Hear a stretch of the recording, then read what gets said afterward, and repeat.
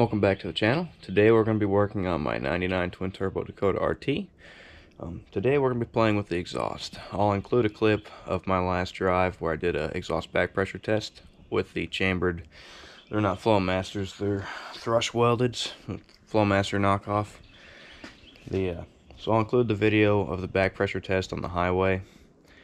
I don't know what good or bad is, and I don't know how much power it's going to be worth on a dyno. I do plan on swapping mufflers on the dyno just to see, for curiosity.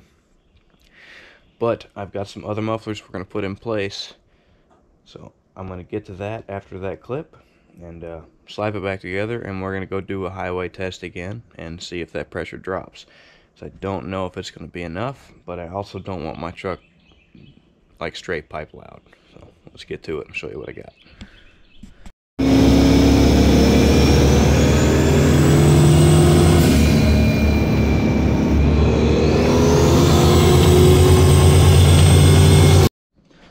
Here's the exhaust. So it's not too complicated. It's got to be offset in, offset out for where the exhaust goes over the frame and out the bedside. So it was kind of hard to get a cheap muffler to replace this. I mean, even though that is a cheap muffler, a cheap straight through muffler. But I found them. Amazon's got these really cheap Flow Shine or some Flow FX mufflers, but they didn't have offset in, offset out. I would have preferred that, because dime a dozen. And I've used them before. It definitely changes the, I think the Flowmaster is actually louder. You would think the muffler that you could see through would be louder than the chambered muffler, but it's a lot deeper, but less pingy. So I guess it just drops the pitch that much. It doesn't seem as loud. Well, anyway, that's what I got. Borlas, I think they were $111, $115 a piece off Summit. Summit had their own perforated tube, whatever these said, straight through, and I didn't want to chance it. They had their own, was $98 for a Summit brand, or $111 for the Borlas, so we got Borlas. No one else had a offset in, offset out in that style. So these are 13 inches. Well, you can actually see where this thing backfired once. I don't know if you can see it very well. You can see you got a gap, and they're touching in the middle. They ballooned out there a bit. So it's another reason for getting rid of these. If we ever do a two-step or whatever, it backfires again, it's trying to blow the mufflers up, so we don't want that. So these are 13 inches. These are 14 inches. I never fully welded this, so I'm hoping I can just cut my welds. My plan was to get it tacked on there and then one day take it off and finish welding it, and never did that. So that might help, because there's nothing from here to here welded, nothing from here to here. It's just these stitches you can see on the bottom. So I should be able to cut that and wiggle those out, hopefully. Maybe. It looks like I welded up this seam a bit too. That's gonna bite me, maybe. No, there's no seam there. That's just crap. That's just where the water condensation's coming out. It being 14 inches, an inch longer, helps because I don't have to play right here. I can just cut it right past the weld or right before the weld and grind it off. I'll cut right past because I've got that extra inch. And then I've got to make or cut this one off.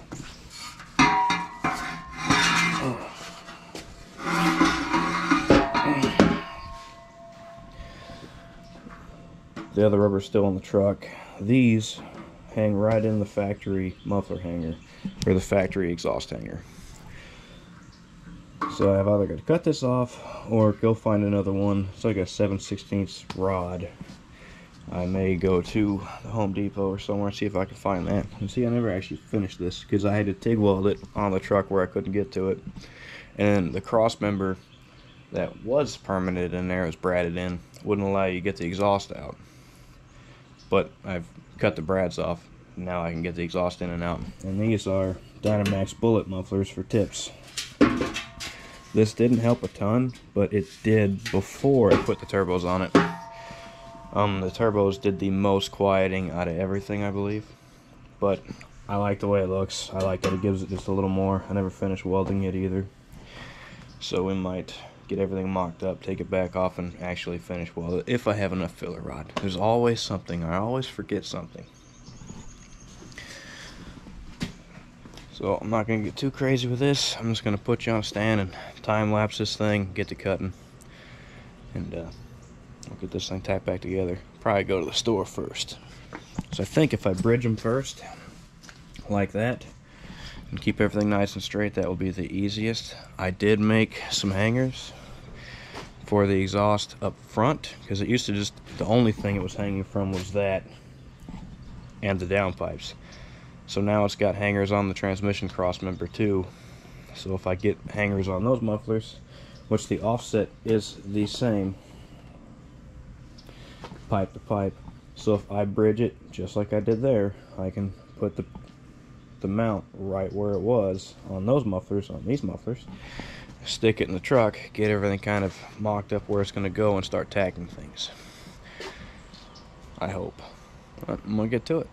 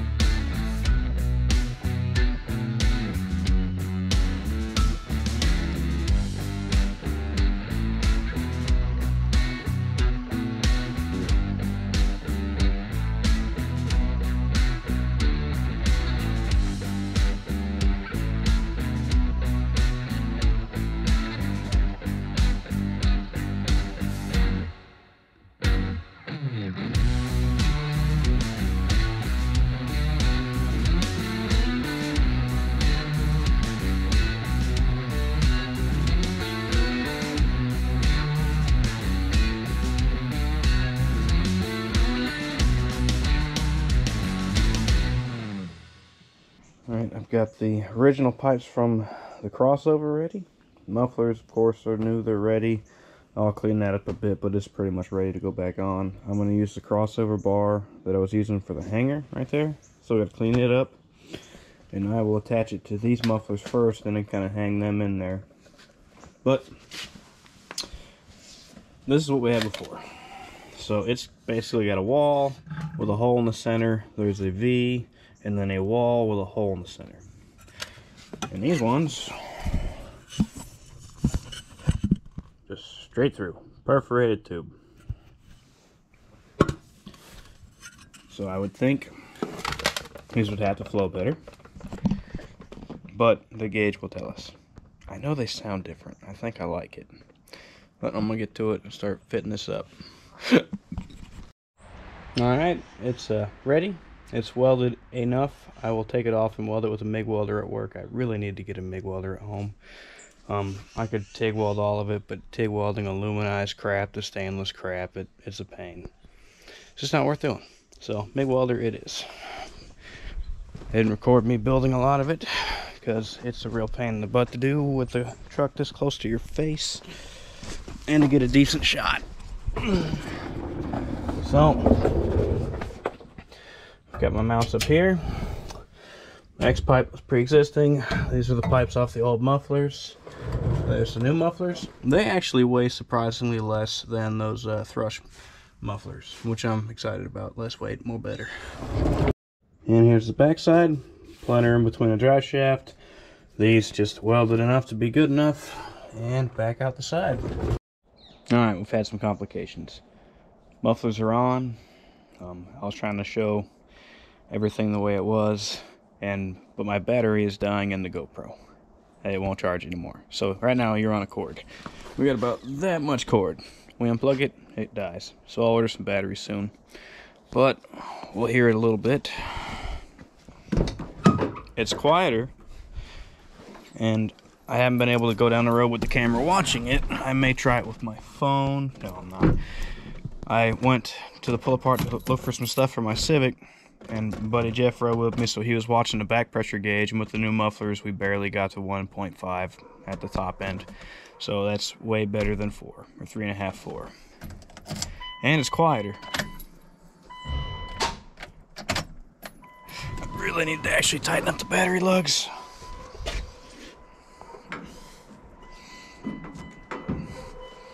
But we're gonna be moving it soon. It's like quiet. I don't know how it sounds on the camera.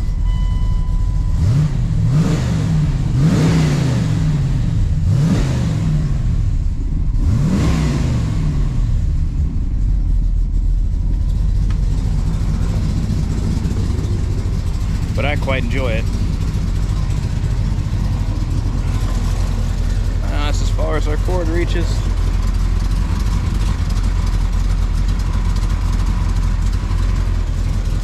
And it looks way better finally sitting on the ground with the drag radials.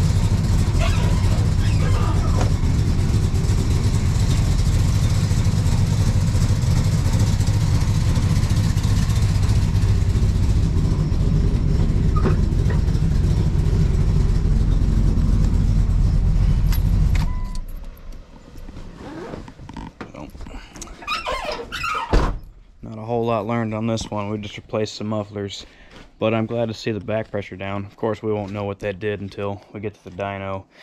I've still got to knock the rest of the pipes out of these where I just cut it off, so that when we're on the dyno, I think it's worth checking out. I mean, everyone knows you don't put chambered mufflers on your turbo car, and we know it had about 3.5 to 4 psi back pressure, had about 7.5 pounds of boost. And now we have 1 to 1.5 pounds of back pressure with straight through mufflers. I'd really like to see what the gain is, because everyone always talks about, well, back pressure's bad. This, of course it is, but how bad? So I hope to find out. That's probably going to be, I think we're going to do another dyno day in a month, sometime in January. So I'll try to have it ready to do that. Wideband's dead again. Those stupid O2 sensors, this truck just eats them. So I can't dial it in anymore. I got to play around with that. I did actually take the time to put my center console in, and to put the LC2 is inside of it. It's inside going through the floor. I left the serial cable hanging out for when I need the data log, and my transmission lockup, and the overdrive solenoid wire switch still hanging out there. And that's just how it's going to be. I'm not going to take the time to actually mount switches.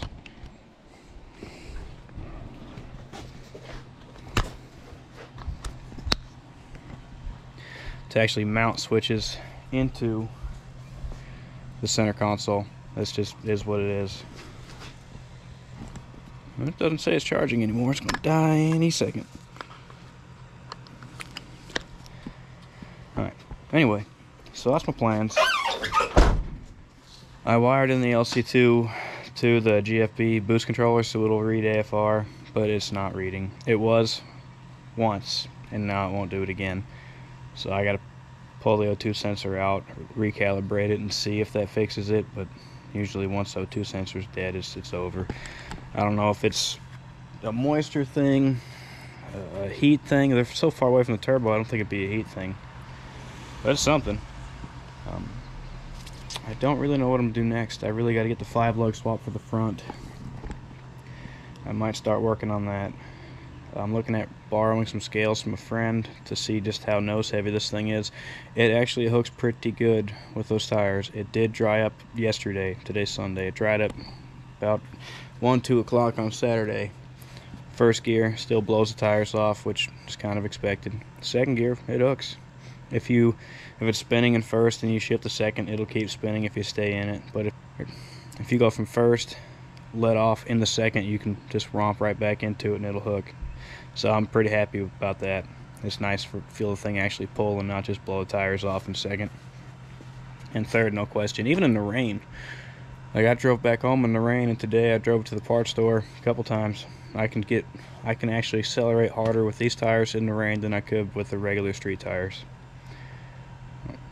Anyway, it is what it is. Try to give you guys an update. I'm still working on it. I really think the Holly's going to be the biggest step up, is this wideband crapping out. Now the Holley's going to use a wideband too. But they don't seem to die as quickly as these aftermarket ones, even from Bosch. With the aftermarket controller, the Holley ones seem to last longer. So I don't know what I'm going to do about that, but I'll figure it out. Anyway, if you made it through this long spiel, thank you for watching, and if you're new, please like and subscribe. I'm always working on stuff.